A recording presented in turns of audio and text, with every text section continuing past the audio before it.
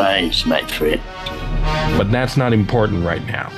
Now, because the wreckage of this Emperor's tower, despite almost lying down completely horizontal, which means the throne room inside should have been almost perpendicular, and these water would have actually flowed sideways and formed a pool on the wall.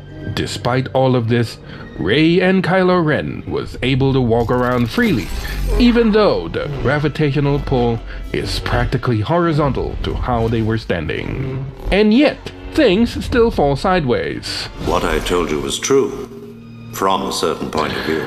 This is because everyone used force gravity to orient the camera in the correct up direction. No, they're not.